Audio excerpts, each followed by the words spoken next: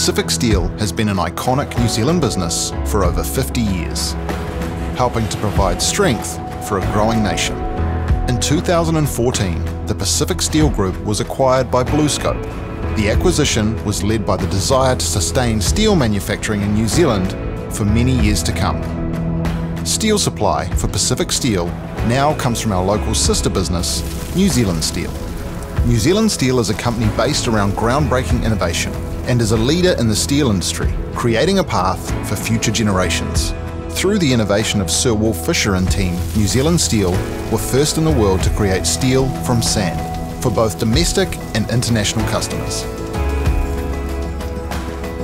The sand is sourced from Waikato North Head. Here, iron-rich sand is collected in a low-impact bucket wheel and sustainably transported via conveyor belt to the concentration plant.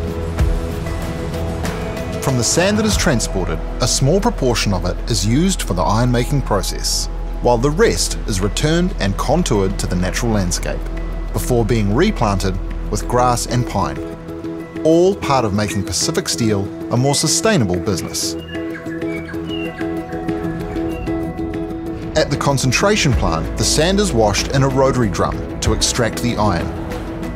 As iron sand is magnetic, it sticks to the drum, making it easier to collect. The next process the sand goes through is gravity separation. Here, iron and water are passed through a spiral. As iron is heavy, it's drawn to the centre of the spiral, while the lighter grains get forced to the outside. This process is continuous until a certain level of iron is achieved.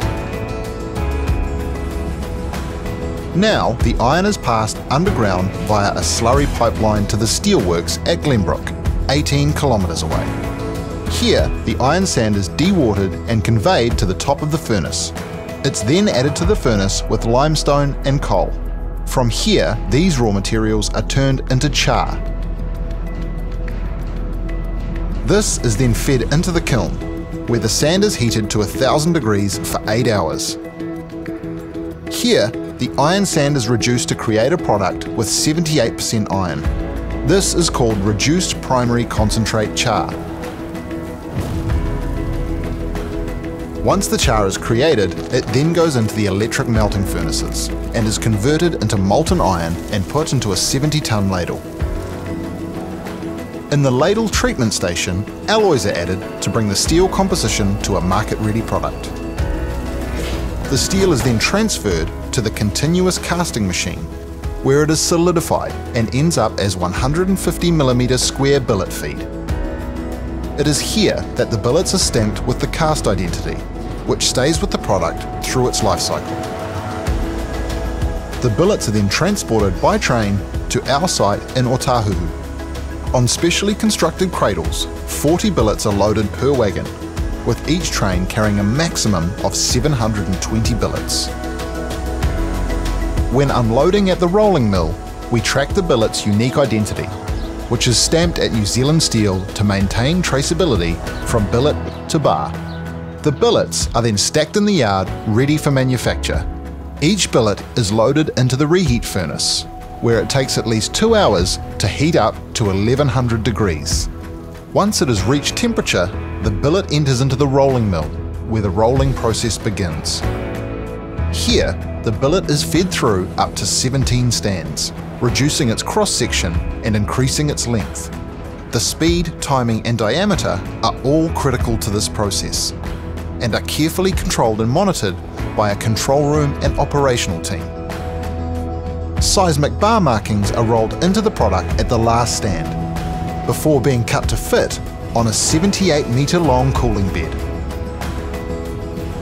Here, the micro-alloyed bar is air-cooled, developing strength and ductility from alloys added during the steel-making process. After reaching the end of the cooling bed, bars are cut to specific lengths depending on the customer's needs. This also helps to reduce waste in their own manufacturing processes, leading to a more sustainable end product. Customers can choose from a range of Seismic branded products, including earthquake grade, 500E and 300E deformed and plain bar, as well as the 500E reed bar in varying lengths and diameters. For reinforcing coil and mesh or wire feed, The bar from the rolling mill is further processed through up to 10 more reductions and laid into a coil form. The smallest rod produced is 5.5mm and comes out at up to 100 meters per second. The Seismic branded plain and deformed coil range includes earthquake grade 500E and 300E coil, plus 500E ductile mesh feed. To ensure the quality and integrity of Pacific Steel products, they are tested in the on-site IANZ accredited Quality Assurance Centre to meet the New Zealand standard 4671 where required. Critical tests include tensile, ductility, bend and dimensional testing. Post-testing, bar products are packaged for transport and labelled with details for full traceability to source. Coils are also strapped ready for customer dispatch, including full traceability details.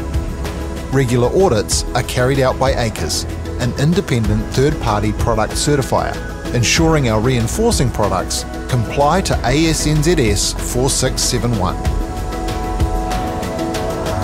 Special rod feed ends up at the Pacific Steel wire mill, where it is descaled, drawn down to the desired thickness, cleaned and galvanised, then coiled and packaged for distribution.